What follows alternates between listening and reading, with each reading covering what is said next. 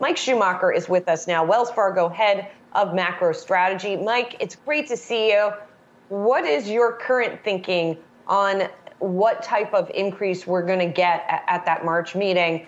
And then, we're seeing yields push up a little bit this morning. That's right. Thanks, Julie. It's certainly a pleasure to be on. Yeah, thinking about the Federal Reserve at the upcoming meeting and also at the next few, we think 25 is the number. From our perspective, 50 was never seriously on the table.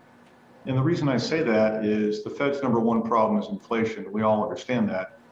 But whatever it does in March or in April or going out a few months beyond that, it'll take a while to impact inflation. It's probably going to be 6, 9, 12 months later. So really the Fed has to focus on what signal do we want to send to investors today?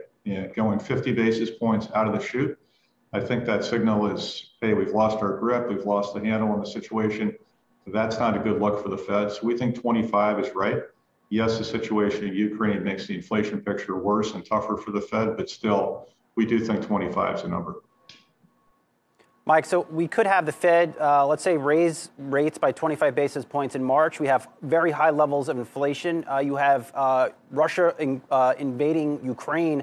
How fast is the U.S. economy growing in the spring with all those factors combined?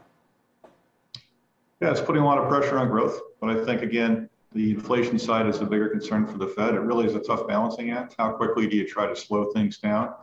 And it's an incredibly difficult situation. It was always going to be when you consider the amount of stimulus injected into the economy, both on the fiscal side and the monetary side. How does the Fed try to navigate that? So the growth picture is, I'd say it's fuzzy at best at this point. Probably need to wait for another month or two and see what the fallout is from Ukraine and Russia with respect to commodities to get a better handle on that. And on that front, in your latest note, you made an interesting point, which is that it's difficult to make some sort of historical parallel for this situation and its impact on the market. So how do you then sort of frame it in your work if you can't find that direct historical parallel?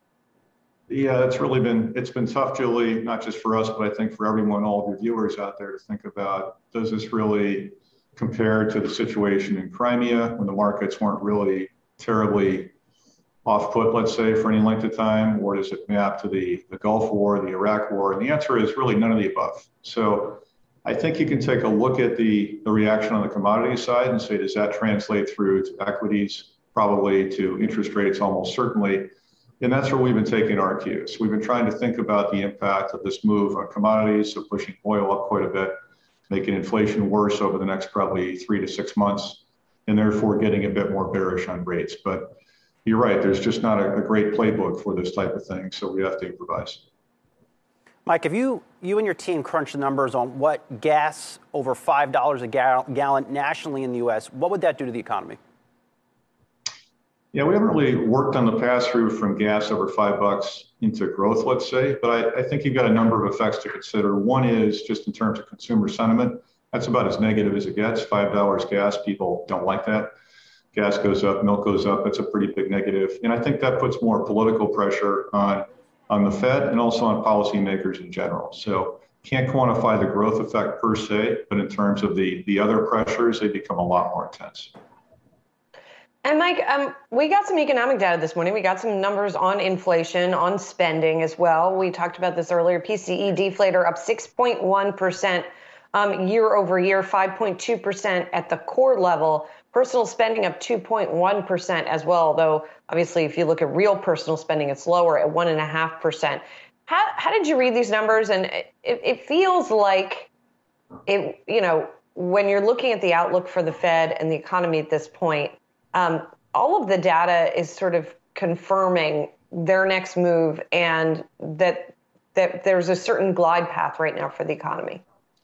Yeah, it's an excellent point, Julie. Yeah, we interpreted the data sort of collectively as being relatively stronger than expected.